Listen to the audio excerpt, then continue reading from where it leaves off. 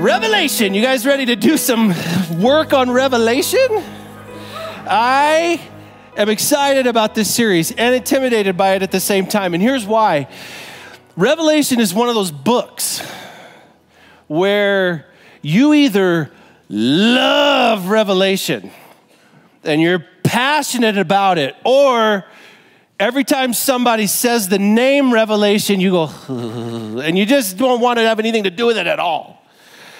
Right? And I got to figure out how to do this series. It's going to take us pretty much to Advent that'll keep you interested, both camps. So good luck to us on that. I'm excited about it because I feel like since the writing of Revelation, this book has been debated on a lot of different levels. It's been debated all over the place. And so I hope that we can kind of demystify some of it for us and really, like the book of Revelation at the entry level is pretty simple to understand. It's also incredibly complex. And so anybody who says to you, I have the key that unlocks all the mysteries of Revelation, they are way too full of their own knowledge. Or, if it was really that simple, it wouldn't have been debated over the generations, right?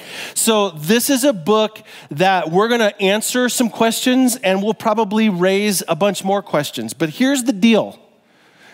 I may or may not agree with your view of the rapture and the millennial reign of Christ and what it is and when it is and all this stuff.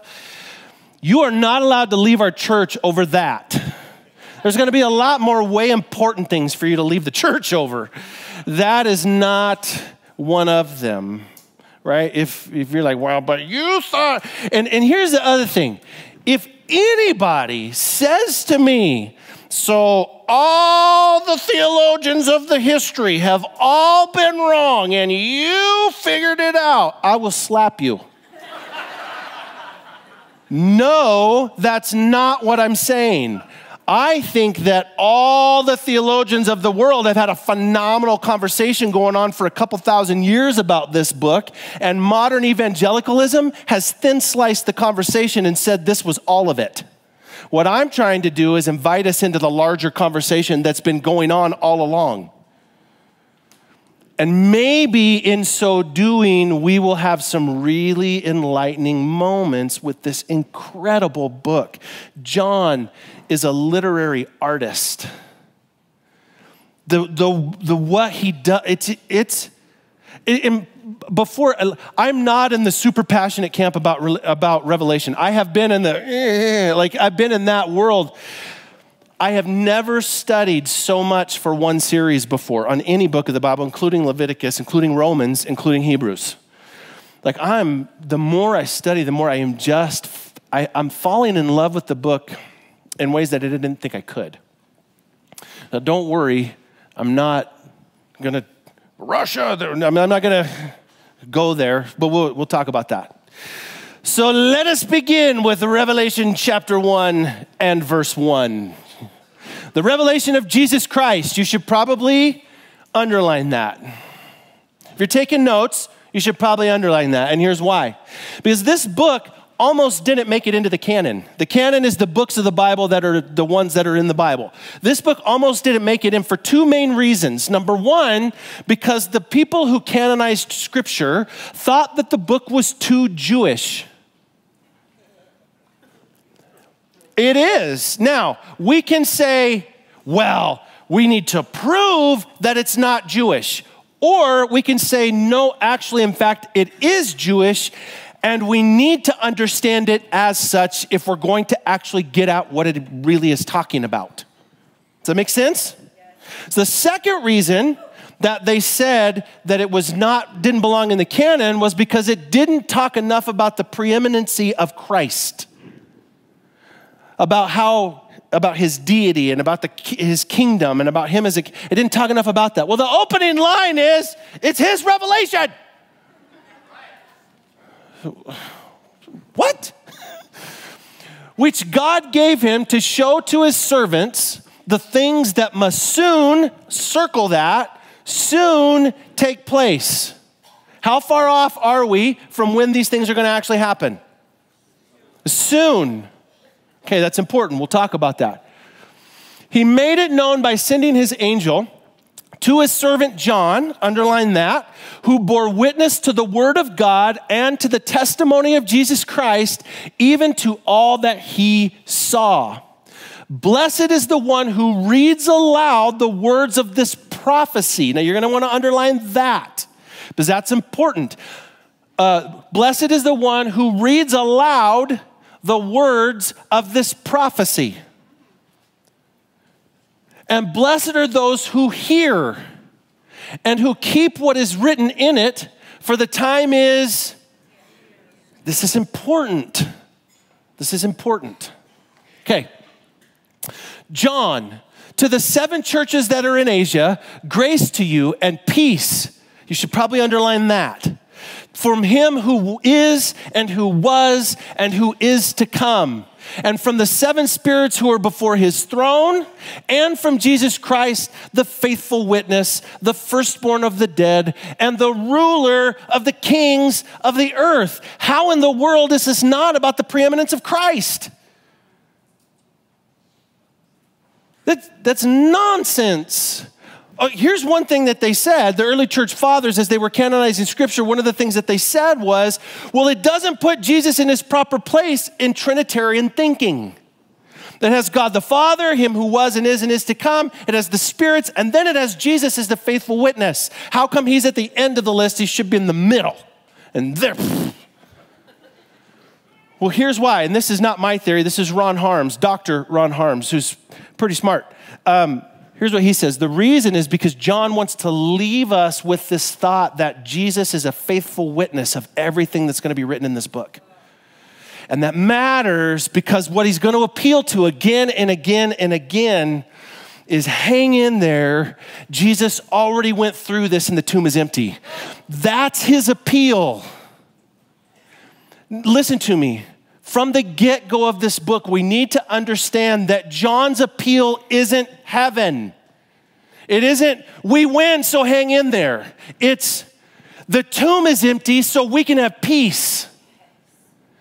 Which is mind-blowing in the world of apocalyptic literature, which we'll get to. Hang with me, hang with me. This is, we're going to throw a lot of really big terms at you that you're like, I don't know what you said. It's okay. Most of it won't matter other than to show that we actually know what we're talking about, okay? To him who loves us and has freed us from our sins by his blood and made us a kingdom. Like, that ought to motivate you. You've been freed by Jesus. But this isn't about the preeminence of Christ. This probably doesn't belong in the Bible. Made us a kingdom, priest to his God and Father. To him be glory and dominion forever and ever. Amen. Is this not about the preeminence of Christ? From the beginning of the book, that's all it's about. Why? Because of the empty tomb. Not because daddy's going to come back one day and spank you. And this is how a lot of us read the book of Revelation, is that, so I was the youngest kid in my family. There's 3 kids. My brother was the oldest, and we had a sister in between us who was the toughest of all 3 of us, without question. My brother's 6.5 years older than me, and he used to pick on me mercilessly. And I would, I'm over it. I'm over it. Years of therapy and some really good medication. No, I'm just joking. So I used to like sit and seethe and just take it until my parents got home, and then I would narc him out and he would get spanked. Justice. And I think that's how Christians read the book of Revelation. You just wait till dad gets home. You're going to get whooped. And we hang in there seething. Listen, our hope as a Christian doesn't rest in heaven. It rests in the empty tomb. Yes. It's already been done. And because of that, we have peace today. We don't have to just sit and, right? The joy of the Lord is my strength. The work has been done. And because the work has been done, we have hope for tomorrow and for today. That's John's appeal.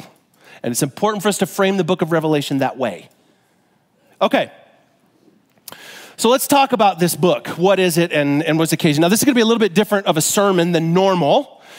This is more like a Bible college class. This is like a history class. And it's important because we're going to lay a foundation upon which we can build the house. This week, really, and next week, we're going to do some big 30,000-foot views of the book of Revelation. How should we approach the book as a book? And then we'll go from there. Okay, so let's look at the book as itself. First of all, the author. Who's the author of the book of Revelation? Well, it says it's John. Right? John says he wrote it. Now the question is, who's John? For most of church history, John, the apostle of Jesus, has been considered the author of Revelation. And for our series, that is what I believe. That is what I hold to. Now, you need to understand that in view of modern scholarship, I am in the minority. Most of modern scholarship says that John the apostle and John the elder, who actually the book of Revelation calls him John the elder, are not the same guy. I believe that they are. Okay? And I would suggest that the burden of proof is on one who would say anything different. Church history has led us to this place of John the Apostle. That doesn't mean that church history is always right. What that means is the burden of proof is on the one who bucks the system, not on the one who holds the line. Does that make sense? And sometimes the one who bucks the system is in fact right, and you have permission to do that as long as you can prove why you're doing it. But the burden of proof is on the one who wants to change the game. You with me? I believe that John the Apostle wrote the book of Revelation. And we're going to present this series as if that's true. Just understand that I'm in the minority on that in modern academic scholarship. Okay, so the occasion. When was it written? It was written, now this is one where this is lots of fun. There are people who will tell you that it was written as early as 60 AD. 60. 60, not 1960, 60, like 060.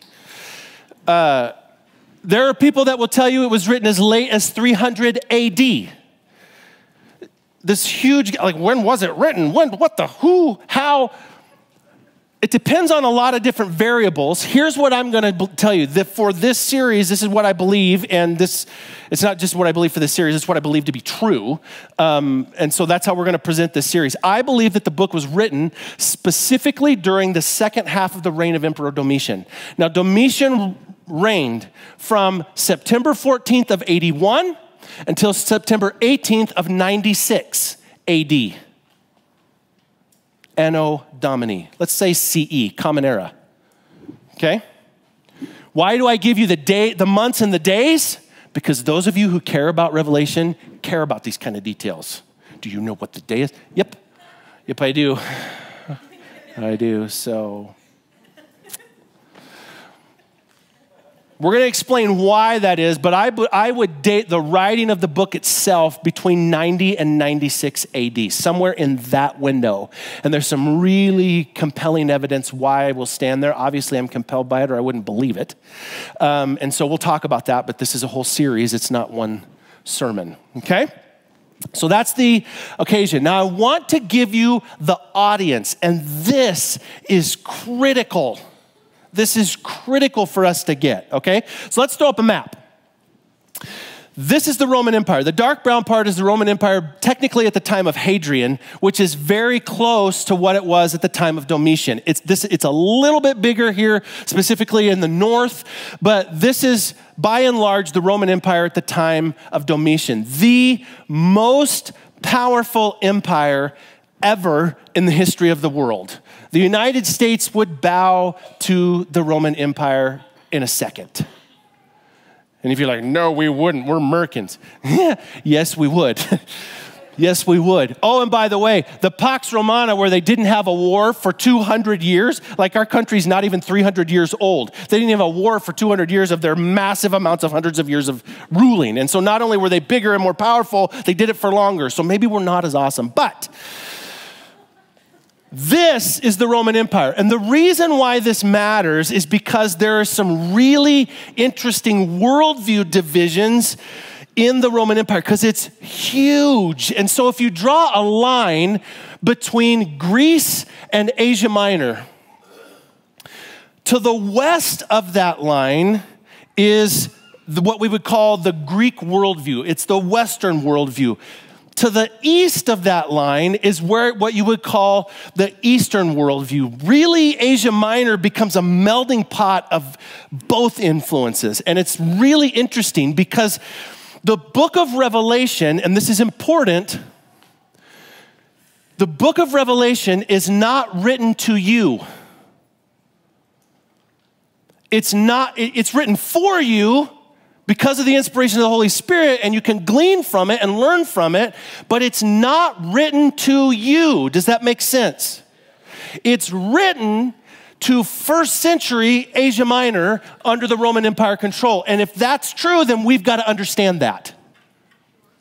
Now, please understand that this division is really critical because in Rome, on the western side, you have all these, this is true in history regardless of the empire, all these great military leaders, Alexander the Great and Julius Caesar, they come in and they conquer the world. They start in the west and move east. They leave the west as a great military leader. They come back from the east as a god. There's something about the Western power merging with the Eastern religious system that allows these people that are at the top to deify themselves. Now, the people in Rome, Rome's here on the boot, the Italy boot, right? Rome's in the Italy boot. Rome, the self-proclaimed eternal city.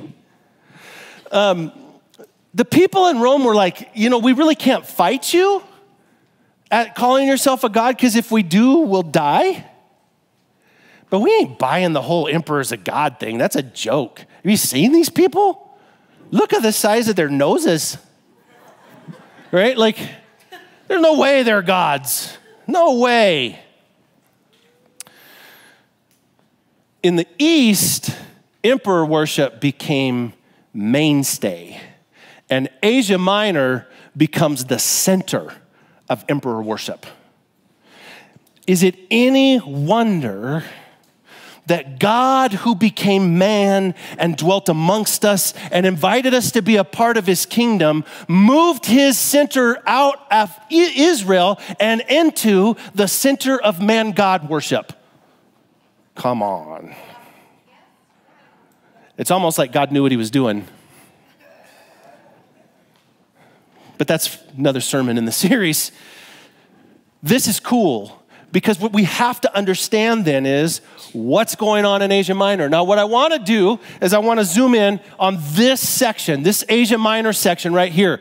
This is where, seriously, 5 of the 12 apostles land here. More than half of the New Testament that we have in our Bible was written here. When Constantine legalized Christianity, he put his capital here. This becomes the center of Christianity for 1,800 years, give or take. Like this is the action. The Hagia Sophia, which is the largest cathedral ever built, they've got this dome 132 feet in the air. It's 110 feet one way and 115 feet the other way, so it's not a perfect circle. Modern architects still cannot figure out how they did it. It's here. This becomes the place.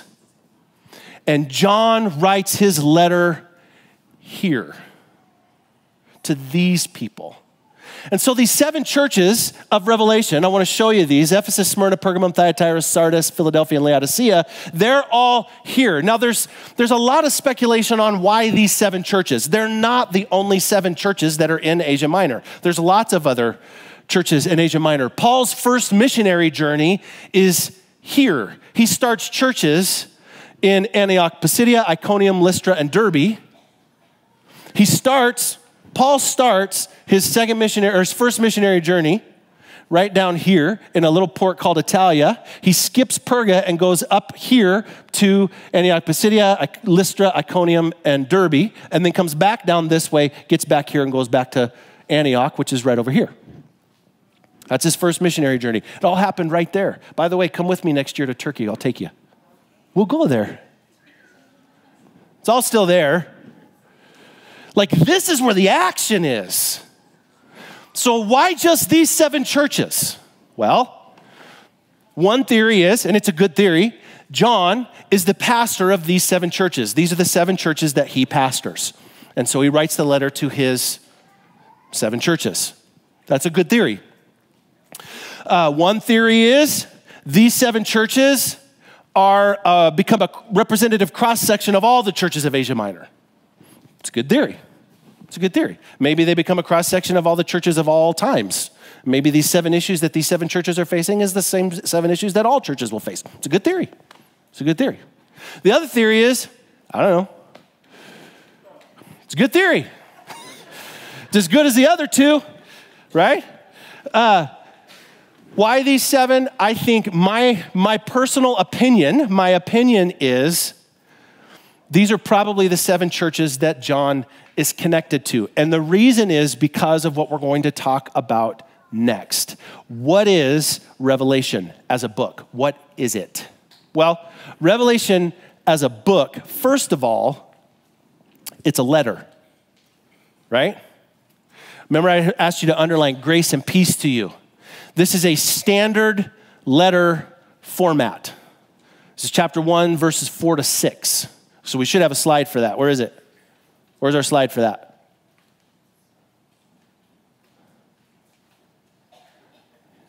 We've already been through that. Next, there it is. All right, there's our slide. We're gonna have to edit that out of the whatever goes on the internet.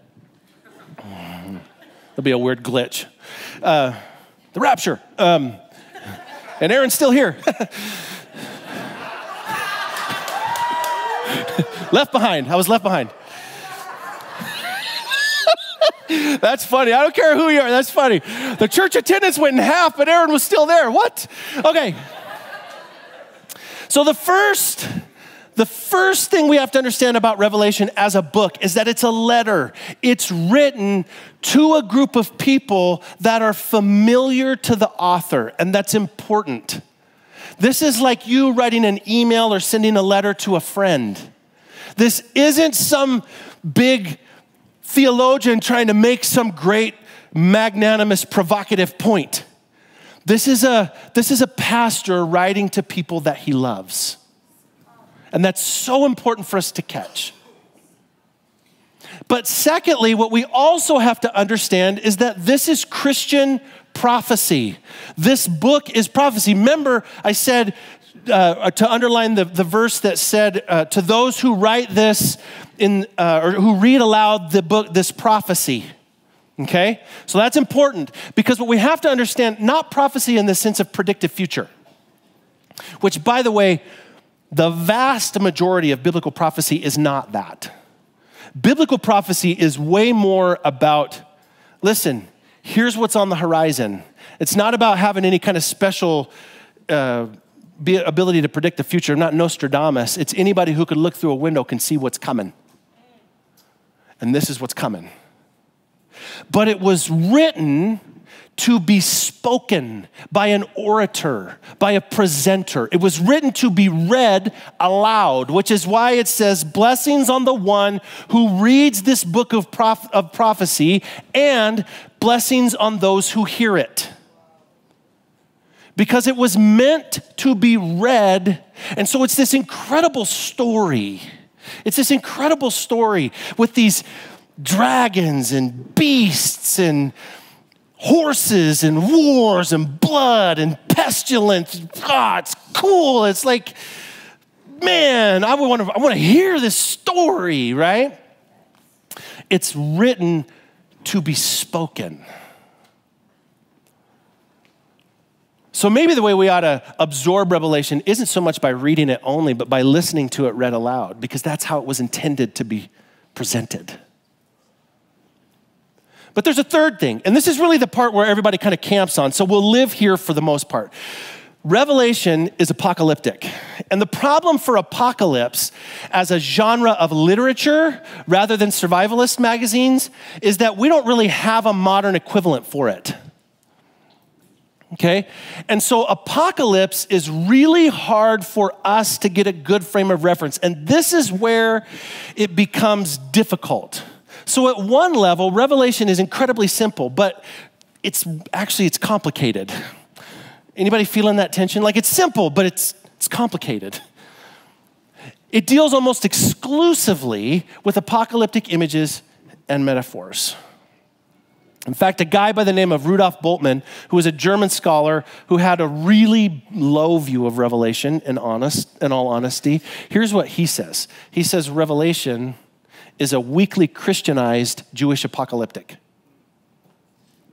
Now, what we can do is we can try to fight that and prove him wrong. No, because you don't understand. Or we can go, you know what? He's probably right. And that ought to influence how we understand the book and what it's saying. Does it make sense? So that's important. Now, I'm not saying we should only study Jewish apocalyptic literature, but what we ought to do is be able to understand that that's going to influence what's written. Okay? So then the question is, well, okay, if it's a Jewish apocalyptic, what's an apocalypse? Well, the Greek word is the word apocalypsis. Apocalypse. It's a story that uses icons, images, and symbols to communicate hope for today. A guy by the name of John Collins gave us this definition. Apocalypse is a genre of revelatory literature with a narrative framework in which a revelation is mediated by an otherworldly being to a human recipient, disclosing a transcendent reality by which is both temporal and, insofar as it envisages eschatological salvation, and spatial insofar as it involves another supernatural world. Are you confused yet? Yeah. Really big words. Here's what he said. An apocalypse is a story. So you have to understand that. It's a story. It's not meant to be understood literally. It's a story. And in the story, there's all these images and icons and metaphors that are used to explain where we're at today. And traditional in apocalypse is that there's going to be this one cataclysmic event that's going to change the whole game. So it talks about hope for today, and that matters because the apocalypse is not about some point in the future. It's about giving you hope for today. And that matters because the first hearers and readers of this book did not get out their whiteboards and charts and graphs and try to figure out how it was going to end. I believe that the first readers of this wept.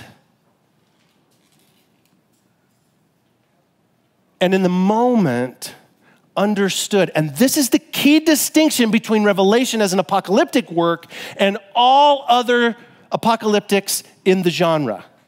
For them, the moment of resolve was still coming. For John, it's already happened. Because of the empty tomb, you can have hope today.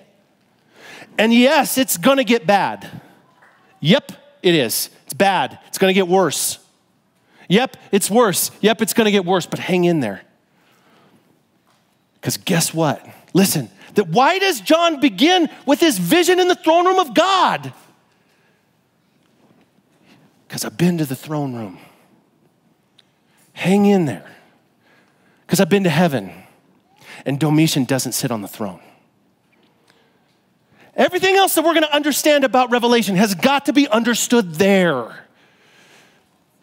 And who's worthy to break open the seals? The one who conquered death. Come on, I weep every time I read Revelation 4. I can't even think about it. I get weepy. I can't read it without who's worthy to open the scroll? And I looked and there was no one worthy. And then the angel came to me, right? Because this is what happens with apocalyptic literature. It's an otherworldly, transcendent being that comes and delivers the message to a man. The angel came to me and said, don't fear. Look, he's worthy. And I looked and I saw a lamb. His call is immediately back to the sacrifice of Jesus on the cross and the empty tomb that says, hey, take your best shot. I got this. And if Jesus can endure it, so can you. Hang in there. That's revelation. Good news, now we don't have to have a whole series on it.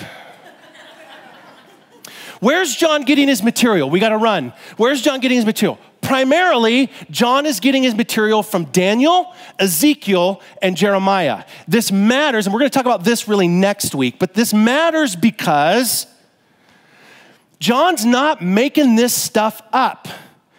All of the stuff that he's doing, all these images and metaphors and pictures, it's all already there. It all already exists. He's pulling on a body of information that he already understands. This isn't new. And that matters for you and I. And we'll talk more about this next week, but that matters for you and I because of this. Because I think one of the messages of Revelation is, hey, we've been here before. Don't freak out. Yeah, you're suffering that you don't want to endure. God, we've been here before. We've been here before. No, it's not awesome. It sucks. People are going to die. People are going to be butchered. People are going to be tortured in the name of Christ. Yeah, it's terrible. We've been here before. God's still on the throne. Hang in there. The tomb's empty so you can have hope. He's pulling on these images from people that have already been having this discussion, okay? Also, secondly, it's also coming from other Jewish apocalyptic writings, which are known as pseudepigrapha. They're not scripture. Pseudepigrapha means false name. These are people who wrote apocalyptic stories, but wrote under a false name. So like the book of Enoch, which is a Jewish apocalyptic work, is not written by a guy named Enoch. This is also a break from John and other apocalyptic works. What they do is they leverage the name to give authority to the writing. So he's going to pull out of some of these places, some of these documents, some of these other apocalypses that are not biblical, but he's going to use some of the images that come from them. Okay? Now, next thing. Some of it is coming from other Jewish literature from the Second Temple period. And if you're like, I don't know what that is, we'll never reference it again. I just want you to know so that if you want to do deeper study, this is some of the stuff that you can pull from. Also, and this is important, some of the material that John is getting is coming from already existing Greco-Roman myths. He's pulling out of the Roman culture. And that's interesting. That not only is he a master of the biblical world and of his own home world, but he's a master of the world, the contemporary world that he lives in, and he marries these two together in a way that's beautiful. So he's using Greco-Roman myths. He's doing that. Now, next piece. I'm running as fast as I can. Stay awake. It's going to be... These are all foundation pieces that are going to be really critical for us to refer back to throughout this series, which is why I'm just making us eat it all in one bite. Okay, 4 camps of people who read the book of Revelation. There's 4 kind of types of people who read. Number 1 is the preterist. The preterist says that deals with the meaning rooted exclusively in the past. That the meaning of Revelation is only relevant to past events. Okay, that's the preterist understanding and reading of Revelation. Number 2 is the historist. Now, the historist says that the book of Revelation is divided into 7 different segments, and each one of those segments designates one period of time, 7 different periods of history. And each one of those 7 periods of history is committed or understood or labeled by one of the 7 churches in Revelation 2 and 3. Which you're like, that's not, I don't even. Okay, next one, futurist. The futurist says that the meaning of the book is found in applying the book to specific people and events in modern times, which is why every time Russia flares out, everybody pulls out their book of Revelation. This big empire from the east, the European Union and the New World Order and the blah, blah, blah, blah, blah, right? Like, you have to understand this. The European Union wouldn't have scared anybody that was the first readers of this because that wasn't even east for them. That was the west. We read it as if the book was written to the United States, and it wasn't. Now, that doesn't mean we can't apply it. What it means is we've got to apply it rooted in what it meant for the people who first read it. Right? Every time there's an Eastern nation that does anything, we're like, oh, the beast. Who is it? You know, somebody has a big March 12th, 2012, right? Like some big date that we pick where it's all going to end. Lastly is the idealist. The idealist focuses on timeless principles that are transferable to all people, all places, all times. Now the question is, which one's right? And I would say this, none and all. It's complicated, right? But here's the thing that I want to suggest. I don't think that any one camp has it all figured out. I think that they all have an angle and a perspective and an understanding that if we could come together and have a civil conversation rather than trying to discredit everybody else, maybe we could find some really cool truths in there. And that is our hope for this series. Now, we're going to move towards the Lord's table this morning. Sorry. We're going to move towards the Lord's table, and we're going to take communion together. So if you're serving communion, go ahead and go back and grab that. If you're new with us, we have an open table because Revelation gives us an open table because it's all about the empty tomb, and we'd love to have you celebrate it with us. So if you're willing, we'd love to have you take communion, but I want you to hold those elements till the end, and we'll take it all together. And so while they're passing that out, I want to work through some of our implications of the sermon. Number one, Revelation can be complicated, but it is also very simple. And we're going to try to live in this tension of don't underestimate what it is, but don't overestimate it either. This is a book with powerful truths that, understood correctly, can be transformative for us today. Second implication, Revelation is not to be avoided, nor is it a call to arms. And this is important because for a lot of people, they're like, I don't even want to hear the name Revelation. Like I wilt like a flower on a hot day, right? It's not to be avoided. Understand that every word of Scripture is inspired by God. These are God's words to you. And if God wanted these words to be for you, then you need to wrestle with how you can apply them because God thought they were important. And if you're like, but they're not important, they're stupid. That's quite a thing to say to God.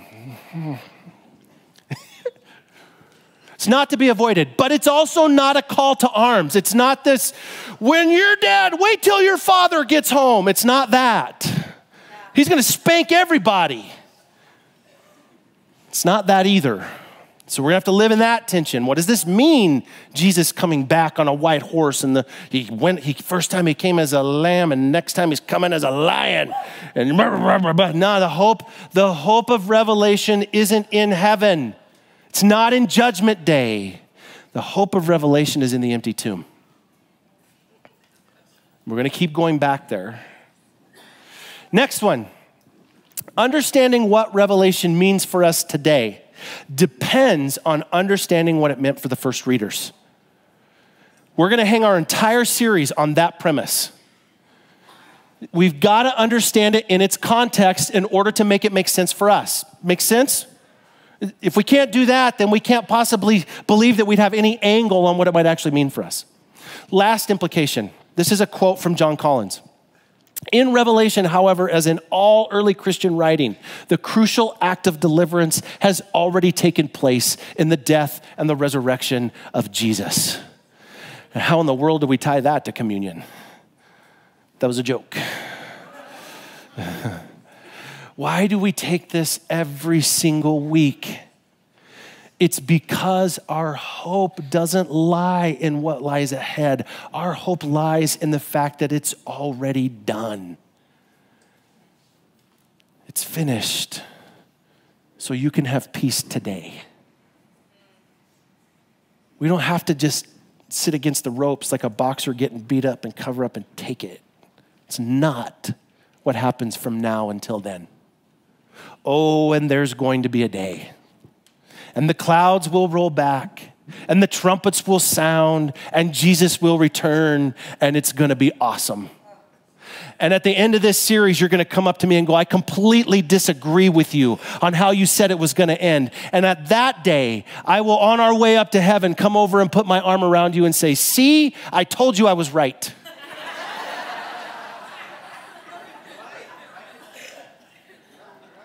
But that's what I hope for on that day. For today, my hope, my peace, my passion, my power for living is in the fact that the tomb is empty.